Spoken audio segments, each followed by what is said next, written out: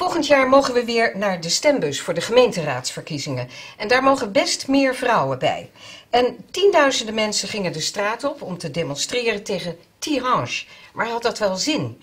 Vanuit de nieuwe studio van Omroep Krijtland in Gulpen is dit de Tafel van Omroep Krijtland en Omroep Maas en Mergeland.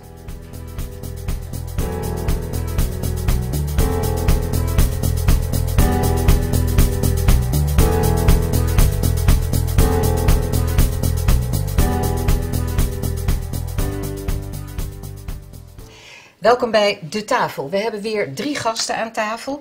En dat zijn Michel Rompelberg, hij is advocaat en voormalig CDA-gemeenteraadslid van Margraten. Monique Quint, voormalig burgemeester in Vaals.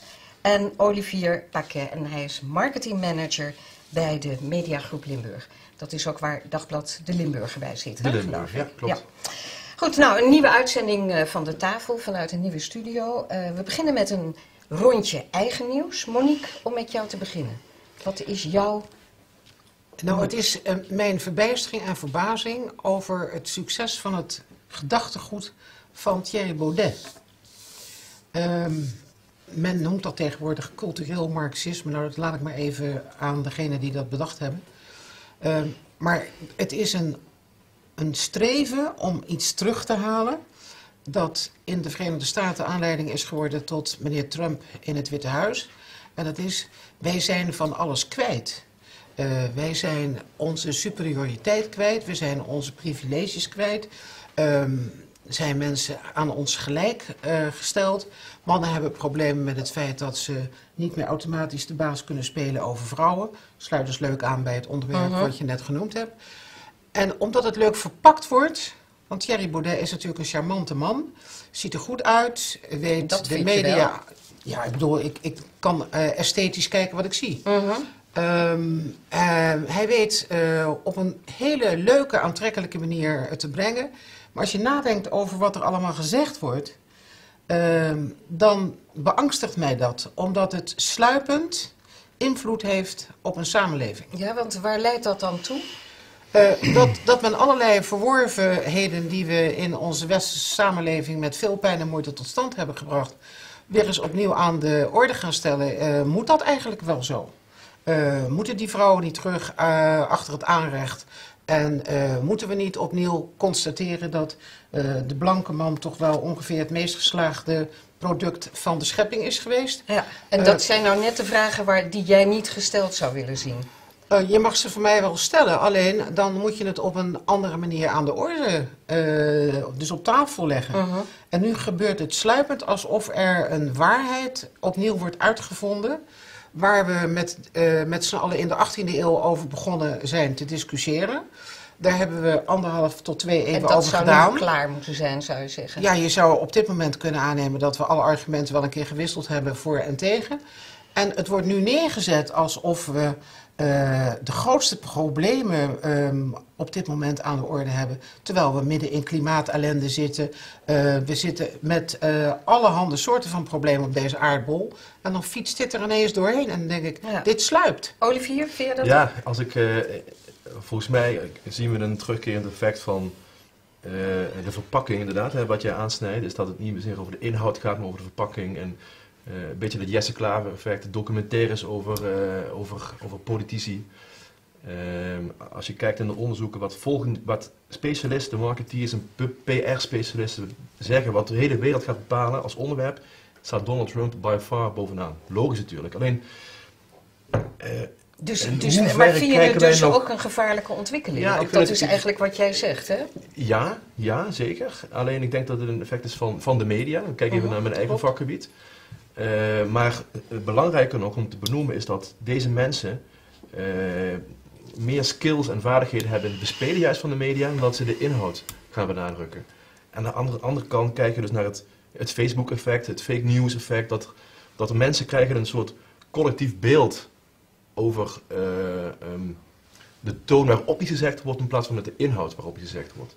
En dat schrikt mij, dat baart mij al heel erg veel zorgen. Ja, dat Michel? klopt. Nou kijk, weet je, we hebben het over politiek, we hebben het over politici en we hebben het over de verpakking. Maar waar gaat het nou eigenlijk om? Hè? Waar het om gaat is dat je op een bepaalde manier een bestuur krijgt van een land wat iets kan doen voor de mensen die in dat land wonen. Of in die regio wonen en wat dan ook. Als je mij nou vraagt, waar hebben de mensen nou op dit moment het meeste behoefte aan, na 10 jaar crisis enzovoort. Dat is gewoon om een verruiming van de koopkracht. Een flinke verruiming van de koopkracht. En dan baart het mij wel zorgen als je ziet dat er in maart verkiezingen zijn geweest. We zijn nu in september, er is nog altijd geen nieuwe regering. En als er naar buiten komt wat die regering zou kunnen gaan doen. Er is een coalitie nodig van 4 partijen om tot een werkbaar iets te komen. En wat is dan dat werkbare iets? Dat is dan een compromis hier en een compromis daar, omdat het anders gewoon niet met z'n samen een meerderheid in de Tweede Kamer heeft. Een meerderheid, let wel, van 1 zetel. Ja? Dat vind jij te weinig, te mager? Dat is levensgevaarlijk, want dan kan iedereen van die 67 mensen, die kan zeggen, nou die meerderheid, dat ben ik. En ik heb nu nog een lijstje met aanvullende wensen en eisen. Dus dat wordt een hele magere bodem voor een meerderheid te creëren, maar goed. Als ik dan zie met welke plannen of ze komen en welk budget of daarvoor voorhanden is. Het budget wat ze schijnen te hebben, is 11 miljard euro tussen 2017 en 2021. Nou, dat is even afgerond 3 miljard per jaar, wat je kunt besteden aan vrij beleid. Ik heb eens even uitgerekend, aan het begin van de crisis is de BTW verhoogd van 19 naar 21%. Als je dat zou willen terugdraaien, heb je ongeveer 3 miljard per jaar nodig. Als je dat 4 jaar lang doet, dan zit je op 12 miljard.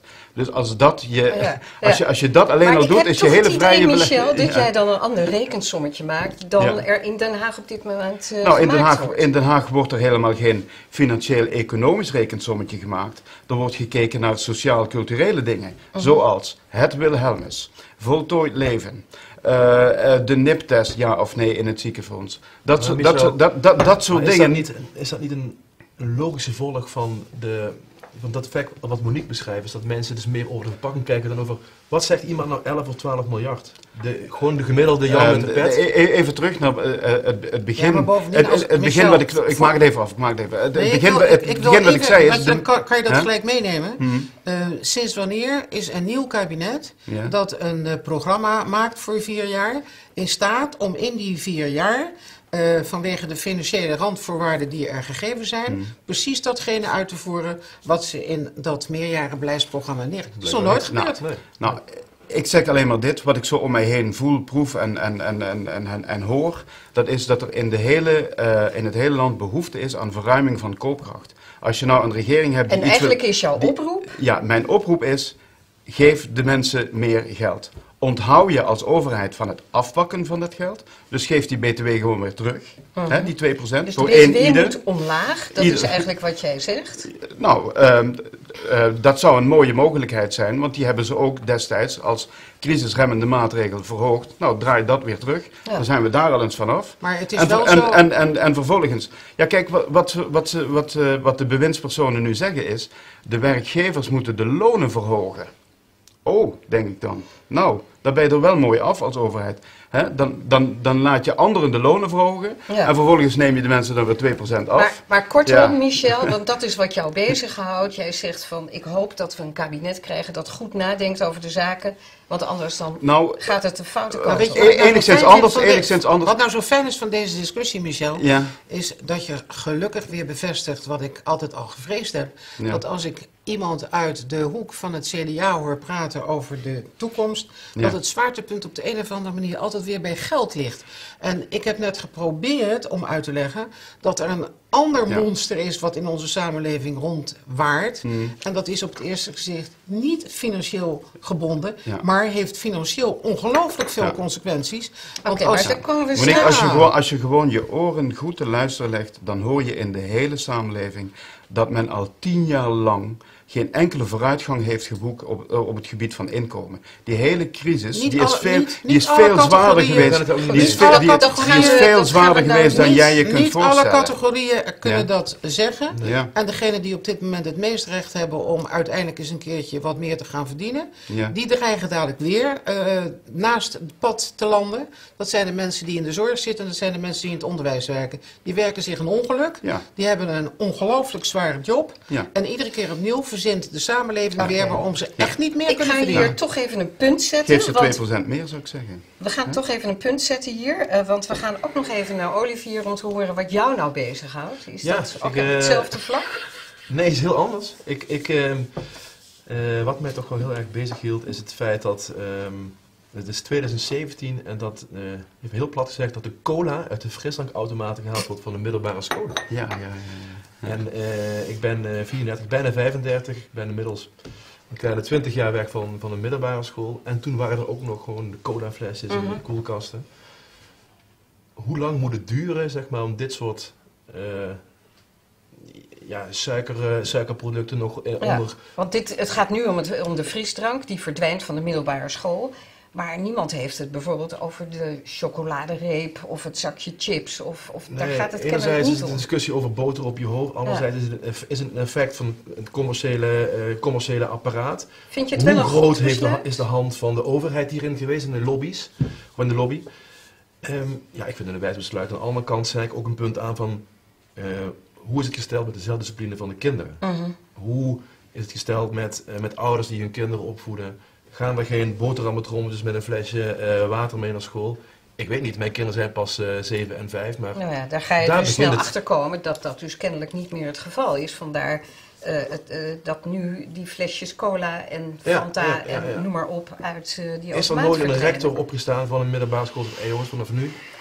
Ja. Of zit er toch een commercieel effect aan dat het toch aardig wat geld in het laadje legt van de scholen? Ik weet het niet, maar het hield mij wel beter dat het zo lang moet duren voordat er uiteindelijk een verschoning is van de koelkast. Maar heeft het niet iets te maken met de aantrekkelijkheid van je school als je leerlingen probeert te trekken? Waarom heb ik me dat zitten afvragen? Omdat als je kijkt naar al die reisjes die tegenwoordig worden gemaakt, door wat ongelukken begint men ervan terug te komen, is dat wel de taak van de school. Ik zie hier een stuk commercie in, dat de school is binnengeslopen. Zo van, je kan bij ons tussen de middag frieten halen. Want die scholen ken ik ook. Ja. Daar worden frieten gebakken en daar worden allerhande soorten van snacks gebakken. En dat wordt ronduit gebruikt als, dat is een aantrekkelijk aspect als je hier op deze school leerling wordt. En dan denk ik, dat is toch wel echt heel ziek. Ja, maar goed, dat heeft een tijd gehad. Ik denk dat we daar nu van terugkomen. Ja, oké. Nou, het punt is gemaakt. Ik wil naar de gemeenteraadsverkiezingen. Dat lijkt nog ver weg. 21 maart 2018. Dus ja, dat is over een half jaar, hè. Maar die politieke partijen zijn natuurlijk al in voorbereiding daarmee. Wie komen er op de lijst? Waar gaan we het over hebben? Wie voert de lijsten aan? Landelijk hebben we natuurlijk de formatie, maar daar gaan we even overheen. Wat mij opvalt in de aanloop naar die gemeenteraadsverkiezingen is de aandacht voor de vrouw in de politiek. En eigenlijk de afwezigheid van de vrouw, want die man-vrouw verdeling is niet gelijk, hè? Monique? Nee, alles behalve. Ja, was dat, in Vaals was jij burgemeester? Daar waren ze ook ver in de minderheid. Ja. Maar het is in Limburg sowieso het ongunstigste getal. Ik heb het nog eens even nagezocht, omdat ik mijn geheugen niet altijd 100% vertrouw. Kan vertrouwen, ja. Maar van alle provincies is het er in Limburg het slechtst meegesteld. Dus je zit daar iets van op 21 tot 22% van de gemeenteraadsleden op dit moment. Maar ook in het bedrijfsleven gaat het natuurlijk nog steeds niet goed. En als je dan aan mij vraagt, terugkijkend naar mijn eigen leven, begrijp je dat? Dan zeg ik ja, want de cultuur is in de Nederlandse politiek, in het Nederlands openbaar bestuur, buitengewoon macho. Ja. Maar is het belangrijk dat die man-vrouw verhouding anders wordt, namelijk dat die meer gelijk wordt? Ja, ik denk als je kijkt naar het gegeven dat politiek zich met alles bemoeit. Er zijn een heleboel mensen die denken dat dat niet zo is. Maar als je even doorkijkt tussen je oogharen, dan constateer je dat ze zich werkelijk ongeveer met alles bemoeien. Zelfs met wel of geen frisdrank toelaten in een automaat in de school. Dan kan je je dus afvragen hoe het mogelijk is dat ongeveer de helft van de bevolking veel te weinig invloed hebbend in de besluitvorming, in wet en regelgeving. wat dat doet met de effecten in die Te samenleving. belangrijk om alleen aan mannen over te laten. Maar goed. IJs de margraten hebben ze kennelijk geen vrouwen nodig bij het besturen van de gemeente. De burgemeester en 5 wethouders, allemaal man. 21 gemeenteraadsleden en slechts 4 vrouw. 1/7. En als je dat afschetst tegen het landelijke, is dat 1/3. Er zijn 50 vrouwelijke provinciale, of zeg je dat, landelijke zetels bezet door vrouwen. Maar het is een feit. Wat ik interessant vind, hoe kan het en wat doen we eraan om vrouwen in de raad te krijgen? En daar ben ik wel naar benieuwd of er politieke partijen, nogmaals, ik ben geen lid van een politieke partij. Waarom zou het belangrijk zijn? Zou Nou, het ik met denk- die ik denk inbreng dat- van vrouwen anders gaan? Ik Andere maak politieke altijd besluiten. een vergelijking met het openbaar bestuur en het bedrijfsleven. In elk gezond functionerend bedrijfsteam zou in principe een vrouw bij moeten zitten om een vrouwelijke touch te geven aan bepaalde inzichten te verschaffen. 1 vrouw helpt niet. Nou ja, in ieder geval een verhouding, dat de verhouding moet gezond zijn. Ja, Michel, vind jij het wel belangrijk? Of ook belangrijk? Nou, ik vind het belangrijk dat er een mogelijkheid bestaat. Dat vrouwen welkom zijn, dat ze mee kunnen doen, dat ze in alle functies die daarvoor openstaan. Nou, en dat is het geval. En dan is dit de uitkomst. Er zijn ook andere uitkomsten. In Maastricht hebben ze een vrouwelijke burgemeester. De lijsttrekker van de CDA Gulpen Wittem ook nu? Ja, in Gulpen Wittem ook. De lijsttrekker van de CDA in Maastricht is Viviane Heijnen, dat is ook een vrouw. Dus jij vindt het prima Nou, zoals het is? Ik vind het, in principe vind ik het prima zoals het is. Er is helemaal geen enkele maatregel voor nodig om dat te wijzigen. Iedereen die mee wil doen is welkom, of het nou een man of een vrouw is. En Ik denk dat dit is wat het oplevert. Aan de Michel, andere kant, als je het probleem zit hem daar niet. Want we hebben in de wet geregeld dat mannen en vrouwen gelijke rechten hebben. Zeker. Dus hebben politieke partijen de plicht om te zorgen dat Nee. alles open staat voor man en vrouw. Ja. Maar het probleem zit ergens anders. Ja. Als jij in een politieke partij actief bent, dan ben je over het algemeen geneigd om voor lief te nemen dat je regelmatig conflicten hebt over rolverdeling, over takenverdeling, over de tijdstippen waarop. Een politiek bedrijf, en dat weet je, want je hebt zelf gemeenteraadslidmaatschap achter de rug.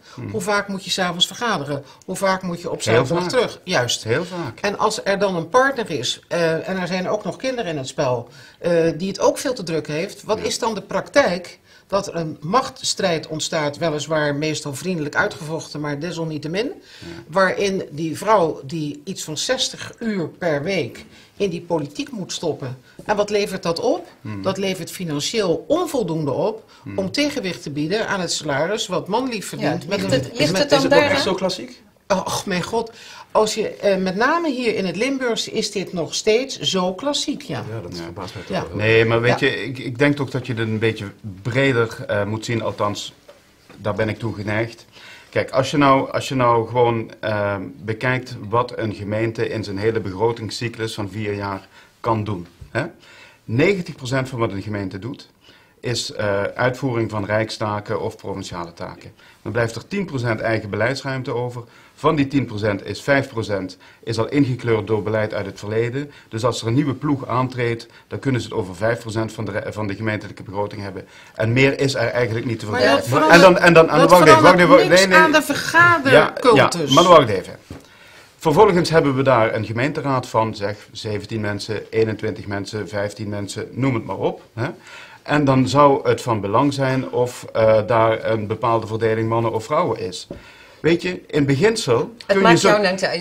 Voor jou beginsel, hoeft dus niet die lijst aangepast te worden. Nee. Er moeten meer vrouwelijke fractievoorzitters zijn. Maakt jou allemaal niet Nee, uit. nee, Duidelijk. Monique, jij denkt er anders over? Ja, uiteraard. Want door Michel wordt nu ongeveer het idee opgeroepen dat zo'n gemeenteraad eigenlijk een bijna verwaarloosbaar fenomeen is. Nou, ik waag het te betwijfelen.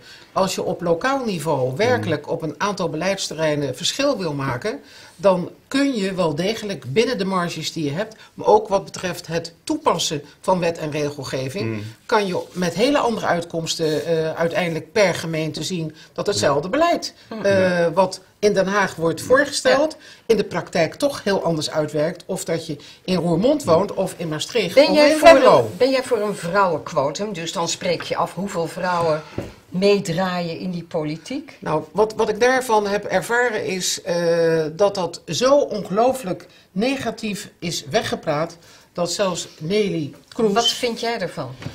Ik denk dat er in Nederland maar één ding op zit en dat is zoals ze het in Scandinavië op een bepaald moment gedaan hebben en dat is gewoon wettelijk vastleggen, punt. Is het, Om en om. Maar het moet, nogmaals, het moet van binnen komen. Ik denk dat een partij voor Dan zichzelf gebeurt ten er doel niets. moet stellen. Dan gebeurt Ik er denk, niets. quotum is een harde afspraak, maar je moet intrinsiek gedreven zijn en geloven in het feit dat je meer waard bent voor je Achterban. voor je achterban, om te laten zien dat je dus een diversity aanbod hebt. Ja. Die- Dus jij vindt het belangrijk dat daar... Absoluut. En weet Ja, je wat absoluut. het probleem is? Dat je ziet dat er nog steeds de factor macht en aanzien en prestige, hoe kleiner de gemeenschap is, hoe belangrijker dat speelt. Ja, En Dus dan we is moeten er- grotere gemeentes hebben. En dan is er nog wat anders. Ik ben inderdaad burgemeester geweest. En ik kan je zeggen dat toen ik terugkeek naar die periode, dat ik tot de conclusie kwam dat het grootste gedeelte van mijn bestaan als burgemeester was doorgebracht in aanwezigheid van mannen. Omdat alle besturen van de verenigingen grotendeels uit mannen bestaan. Nou, wat heerlijk. Dus als er feesten zijn, et cetera, Ja. dan zat ik altijd in mannengezelschap. Ik heb zelfs moeten afdwingen, de burgemeester van IJsden kent dat geintje ook, dat als er schuttersfeesten waren, dat als er in de reglementen staat de burgemeester lost het eerste schot, dat of die nou man is of vrouw, de burgemeester lost het eerste schot. En dat moet ongelooflijk wennen, dat die mevrouw net zo goed die hendel kan overhalen als welke andere man die toevallig ook nog nooit een geweer in zijn handen heeft gehad. Maar het zijn nog steeds culturele processen die niet van de een op de andere dag zomaar weg zijn. Nee. Goed, ik wil... we gaan dit probleem niet oplossen. Nee, vrees het ook nou, de komende maanden zullen we zien of er meer vrouwen opkomen. Op die lijsten van de politieke partijen. Wordt vervolgd dus. Aan het slot, heel kort wil ik jullie mening over Tihange. We hebben het er eerder over gehad. De mensenketting, het protest tegen de kerncentrale, die net over de grens in België ligt. Ik vraag mij af, heeft dat zin gehad? Want je hoort er weinig van. Er is nu gedemonstreerd door een handjevol mensen, omdat er een besloten bijeenkomst op het gouvernement was. Dat was een bijeenkomst voor bestuurders. Maar voor de rest horen wij niets meer. Nou, ik ben het daar niet mee eens. Ik heb het laatst nog in het nieuws gezien. En daarnaast, kijk, een demonstratie is een manier om dingen onder de aandacht te brengen. Het is een democratisch recht wat je benut. En als het doelstelling is geweest om het onder de aandacht te brengen, dan kunnen we volgens mij concluderen dat het gelukt is. En uiteindelijk is het dan aan bestuurders om daar in ieder geval als een gesprekstarter te gebruiken om een echte discussie inhoudelijk op tafel te brengen. Maar ik vind het wel zeer zeker gelukt. Ja. Absoluut. Ja. Nou ja, weet je hebt altijd twee dingen. Hè? Je hebt het resultaat en je hebt het proces. Hè? Kijk, het resultaat is niet geweest dat er zoveel mensen gedemonstreerd hebben en dat dus de centrale wordt gesloten. Nee. Dat zou ook niet goed zijn. Nee. Gelet op de betrokken belangen. Mensen, we hebben het over 25% van de stroom van België komt uit Tihange. Hè? De vraag is, voldoet het? Ja, het voldoet aan de ondergrens. Hè? En kan die vergunning worden verleend tot 2025? Nou, de Belgische regering vindt van wel, enzovoort. En dan zou het een beetje, gelet op de betrokken belangen, dat zou als vergunning verlenende instantie, als overheid, zou je dat ook niet, zou je niet meer wegkomen. Als je zegt van, dat ding open of dicht is het resultaat van zo of zo. Dat kan natuurlijk niet. Maar van de andere kant, het hele proces, heeft enorm bijgedragen aan de bewustwording. Ja. De bewustwording hier, over de grens. En dat is wat jij positief vindt. Dat vind ik ontzettend positief. Demonstraties. Samen, die mooie foto van het college van BMW in hun mooie kleren, omdat ze de bronk liepen. Samen ook in die mensenketting enzovoort. Ik vind met mensen uit Duitsland, met mensen uit België enzovoort. Nou, dat heeft het wel gebracht. Men is enorm bewust. En als het resultaat is dat Tihange open blijft, dan vind jij toch dat er een positief resultaat is? Er zijn een aantal dingen hè, op bestuurlijk niveau. Je kunt het de Belgische regering niet kwalijk nemen dat ze zeggen, er werken ook een hoop mensen, we zijn ervan afhankelijk enzovoort. Dus we zeggen niet te snel nee. Van de andere kant, er is ook nog een juridisch niveau. Er lopen 3 trajecten op dat punt. Hè. Ja. Hè, de gemeentelijke overheden hier zo in Nederland en Duitsland en zo hebben dingen aangekaart. Ja. Hè, er loopt nog een Dus discussie bij de is Europese... dat is er wel mee bereikt. Oh, dat is absoluut bereikt. En dat ik loopt moet je ook kort nog. houden, Michel. Ja, het is een interessant onderwerp. Hè. En zo'n heel proces is toch een beetje de regendruppel die de steen uitholt. Nou, misschien dat ik daar gelijk op aan kan sluiten. Ik denk Tot slot, dat hè? ja, voor een deel de langdurige formatie natuurlijk ook een rol speelt. Er is op dit moment geen regering die nieuw beleid kan voeren. En dit zou dus wel nieuw beleid moeten opleveren. Ja. Maar wat mij iedere keer opvalt, dat is dat of het nou een protestdemonstratie is of iets anders, er gaat direct ook een sfeer van een hype overheen altijd. Zoals je tegenwoordig voortdurend merkt dat als er iets speelt, dan gaan mensen zich verzamelen in grote groepen. Dan voelen ze zich op dat moment verbonden met de problematiek waarvoor ze samen zijn. Ja, dus dat is kortstondig. Dat is kortstondig, dat is hetzelfde als met sociale media. En dan komt er een andere hype voor in de plaats. En dan zijn we het weer vergeten. Het is niet vol, ja, maar het is ook niet vol te houden. Je kunt, als je de problemen onder ogen hebt, want we hebben natuurlijk niet alleen kerncentrales, we hebben ook een waterprobleem in dit land. We zijn godzijdank weer blij dat we het beter doen dan in de Verenigde Staten en weet ik waar. Maar we hebben ook een dik waterprobleem. Goed, dus om Tihange op de agenda te houden moet er een nieuwe demonstratie komen. Ik denk het wel, ja. Dat moet je warm houden. Oké. Ja. Ik ga jullie hartelijk danken. Michel Rompelberg, Olivier Paquet en Monique Quint. Dank jullie wel. Dit was De Tafel. Bedankt voor het kijken en heel graag tot de volgende keer.